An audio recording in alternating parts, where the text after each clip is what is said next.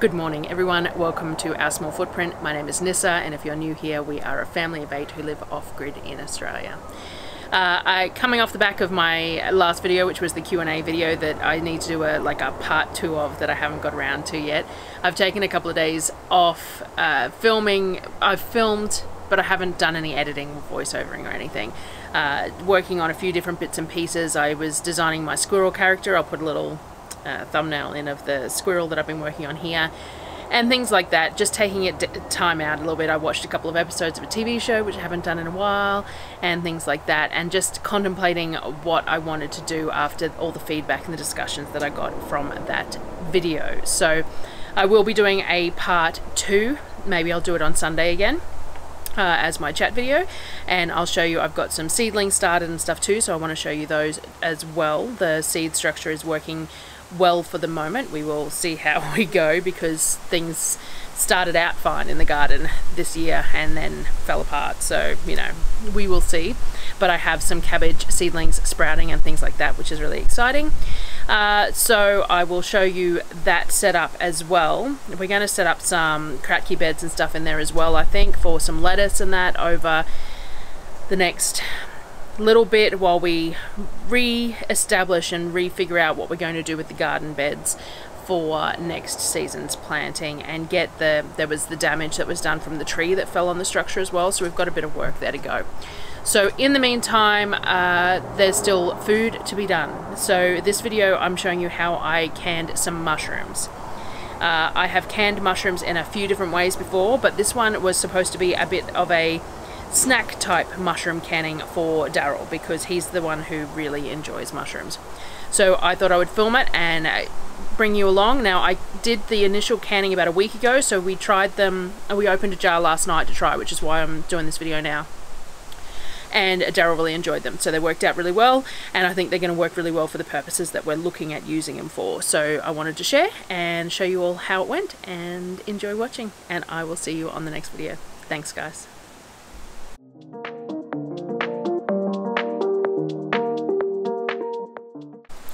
So generally speaking, I buy mushrooms. I buy just a couple of punnets of them every time I do the shopping, because Darryl's really the only significant fan of the mushrooms, but I do use them in a few things.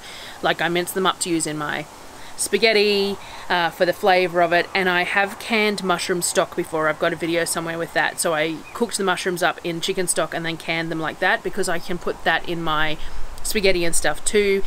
Easy to just pour that extra liquid into any sort of mince dish and add those flavors into risottos, all that sort of stuff. But no one is really a fan of cooked mushrooms in chunks of any sort, except for Darryl. So Darryl will just eat them buttered, like cooked in a bit of butter on toast and things like that. So I always buy him some to eat fresh, but I was looking for a way to make them last a little bit longer as well, make them a little more useful on the shelf. So I saw this recipe for marinated mushrooms and decided to give that a go. I do dehydrate them at times, and then I use them powdered for mushroom salt and things like that, or just as flavour. And Kavik actually likes to eat the dehydrated mushrooms just as a snack, so I do that occasionally as well. But it's just, I was just looking for an alternate way to preserve them that they were still edible as mushrooms for Darryl, basically. You can can them whole, or you can slice them up. I decided to slice them up because I'm not entirely sure what I'm going to use them for, but also because if you're slicing them up, you're going to fit more mushrooms in a jar, so you're going to use less jars overall than if you were to put them in whole. So I liked the idea of doing that, and once the jars are open, it'll last a week or two in the fridge, so it's not like it needs to be eaten straight up as soon as you open the jar. So I decided to slice them up into little pieces so that I would fit more per jar and have less jars that I would have to use and can. Somewhere in the middle of this, a child asked me to open a jar of pickles, so that's what I'm doing there at some point, opening a jar of pickled cucumbers that I had made for them weeks ago that they were eating as a snack. Now, to be able to water bath can mushrooms, because normally they're a pressure can thing, like when they're in stock and things like that, you need to acidify them basically and have a certain ratio of vinegar. So the first step of doing canning mushrooms in a water bath canner is that you're going to cook them off in some lemon juice. So it's straight lemon juice, and you cook them off in a pan simmer them until they sort of reduce somewhat. You want them cooked looking, because the aim of this is not only to add that acidity to them, but also to get the air and the water and stuff out of the mushrooms as well, so that they fill the jars adequately and they don't float. So if you put raw packed mushrooms into a jar, by the time you can the jar, you'd only have it half full of mushrooms, because they're going to lose their air, absorb liquid, things like that, and you'd have half a jar of brine and half a jar of mushrooms. So by cooking them off first, you're acidifying them with the lemon juice, but you're also reducing the mushrooms to a better state for canning purposes. So it's straight lemon juice that you cook the mushrooms off in, and while that's simmering you get the brine ready, because you're going to have to heat that as well. So again, to water bath can mushrooms, you're going to need to add acid to it. So there needs to be a good amount of vinegar in the brine for that purpose. So you're looking at about a 60-40 mix here, 60% vinegar, 40% olive oil. I used apple cider vinegar. You could use whichever vinegar you wanted, realistically. I like the flavour of apple cider vinegar, so that's what I used. So I used apple cider vinegar and olive oil in mine. You add salt and spices of choice. So I used a little bit of dried basil and oregano, because that seemed to be what is most regularly selected for these, and I'm not eating them, so I don't have a whole lot of knowledge on what herbs taste right with mushrooms, so I went with what it said. I would think that any sort of hard herbs would work well, your rosemaries and your thymes and things like that.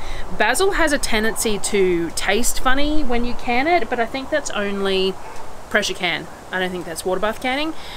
So I gave it a go, and Darryl tasted them and said fine. So, but I would imagine that to a degree you could use whatever dried herbs is your preference to eat there. Hard herbs always stand up better to canning than soft herbs. Once the mushrooms have reduced that bit, and as I said, they look like they've sucked up some lemon juice, they've reduced down a bit and they look slightly cooked, then you want to strain off the lemon juice and discard it. So you just I just poured it straight into a colander over a bowl, so that the mushrooms would just sort of drip dry over the bowl.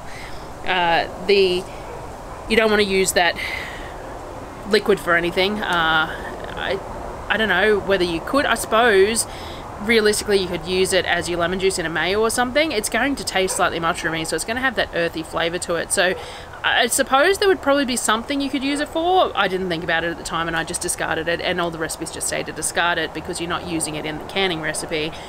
But you've cooked mushrooms in lemon juice, there might be something you could use that for. As I said, you could use it as the acid in your mayos maybe, or the acid in a pasta sauce, or I'm not sure, but that's a thought for next time. Then you want to bring the brine up to a hard simmer, or a boil basically. Bring it up to a boil and then turn it down to a simmer. You want to keep it hot because you're going to be pouring it hot into your jars, so you want to keep it at a simmer until you're ready to pour it over your mushrooms.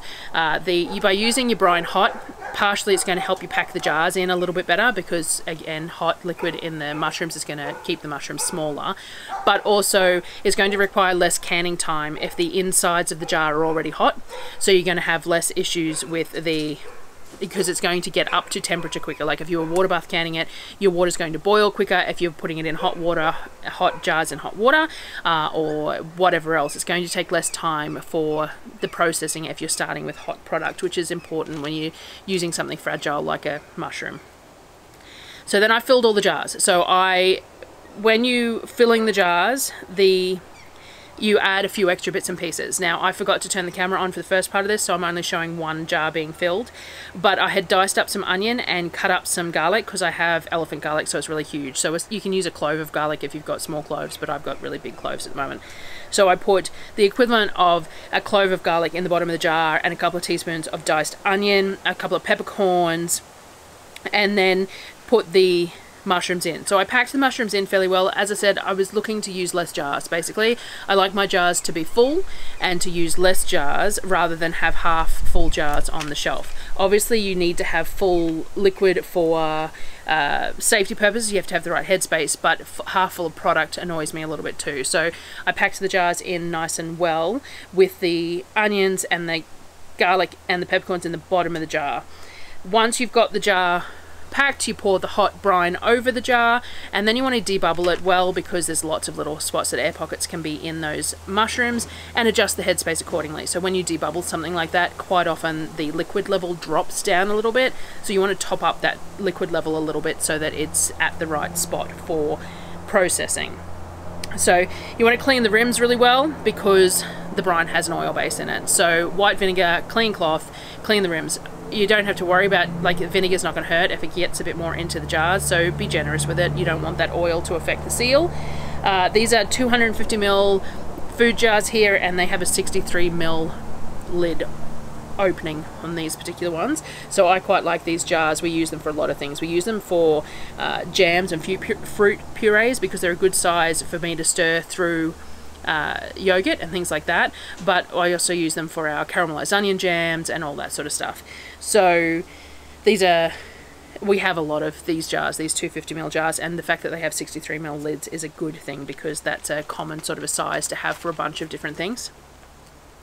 I like to wash the lids in warm water, and then I like to wipe them out with white vinegar as well. The normal reasons that I always state: the house has lots of dust and dirt, and things get grubby around, so I like to wipe them out with the white vinegar, just to make sure that there's nothing on those lids that is going to interfere with the seal on the jars, because we want these to seal. We've gone to all this effort. It sucks if they don't end up sealing. So I used the steam canner for these. So it's a water bath method. You can use a steam canner, water bath canner. Steam canner for me uses less water, less time, and I knew that I would have not enough jars that it would be an issue. The only time I don't use the steam canner is passata jars, and number 27s and Fowlers do not fit in a steam canner. They are too tall.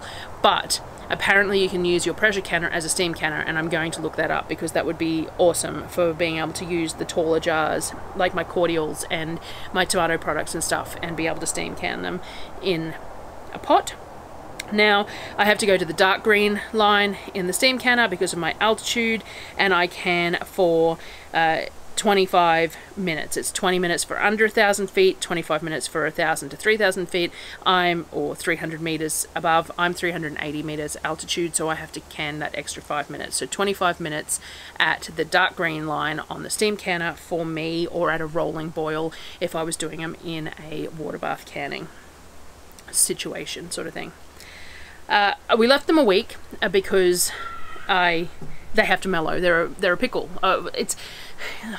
They're not, because they have the oil, they're marinated, but they're similar to a pickle in that there is a high proportion of vinegar in the jars. So if you've got that kind of quantity of vinegar, then you are going to want to let it mellow a little bit. You're going to want to let it sit a little bit. Any sort of a pickle you normally let mellow for at least a week, up to 4 weeks, because you want that tart, the sour of the vinegar just to mellow a little bit. So I've left it. It's been a week since we canned these ones, and then I opened a jar for dinner tonight because we were making pizzas. So I thought that that would be a good use for these, was to be able to put them on pizza, because we don't always have mushrooms suitable to put on a pizza. You can freeze pieces of mushroom, but they go really slimy and gross, so it's not real pleasant. And I could rehydrate some mushroom and put it on there, but pizza's only cooked for a brief period of time, and you're adding moisture, and so generally speaking, unless I have them fresh, we don't put mushroom on pizza. So what I did was I opened a jar to try it on pizza. So I made Darryl's pizza. He has anchovies, and it was homemade pizza sauce, it's homemade pizza dough, it's corn, salami. We had some teriyaki chicken that was left over from lunch on there as well, and some bacon and the mushrooms on there, and we cooked that up. He did try eating the mushrooms straight out of the jar and was quite happy with them. They're fairly mild, he said, so I think you could probably bump up some of the seasonings if that's what you were looking for, depending on what you're eating them. But he was happy to just sit there. He ate like half a jar just with a fork, so I'm sure he will eat them in a variety of things. It's a good mild sort of a snack. So sometimes when we pickle things, he eats a couple of spoonfuls and then goes, that's sort of all I'd eat of it. I wouldn't sit there and eat very much more. So I think the marinated will work well. I am going to try doing a similar sort of thing with some of my garlic. I will pickle some of the garlic for long-term use in cooking, but I wouldn't mind trying marinating some as well. And then I will make the garlic conserva that I made last time, which is basically like a caramelized garlic in a jar. It's pressure canned. It's very nice. So I'm going to make that in the next few days as well, because I ordered some bulk garlic, so I've got that to work with. And I'm not sure if I will plant much this year in the way of garlic, because each year I seem to waste a lot of money buying the garlic and planting it and get nothing from it, whereas I kind of, maybe I should just process the garlic that I buy rather than trying to plant it, but we'll see. So I will make the garlic conserva sometime as well, and I'll bring you along for that. It is delicious. We have to make that in the really small 4-ounce jars, because once we open a jar we tend to just eat the whole thing, and that's an expensive thing to be eating in that sort of quantity. So the wind has just come up because it's supposed to storm today, so I don't know how that's going to be affecting the sound, so I should probably go. There's supposed to be a storm this afternoon, so we need to go and get all the animals sorted before it starts raining, and Darryl was just up on the roof checking the gutters and things like that, so we've got that sorted as well. I've been filming all the food for what we eat in a week, so I'll have that out later in the week, and then I'll do my chat on Sunday, and then I will keep you updated on what else is going to happen, how I'll sort it out. Maybe Sunday we'll have another chat about it and decide what's going on.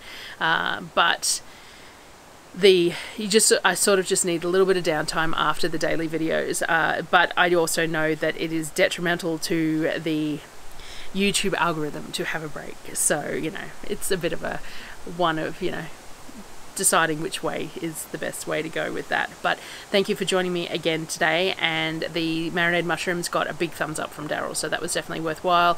And if I can get them really cheap again, I will make a whole lot to go on the shelf, because they're not cheap very often. So you know, if I can get a good deal on them. It was a very simple process.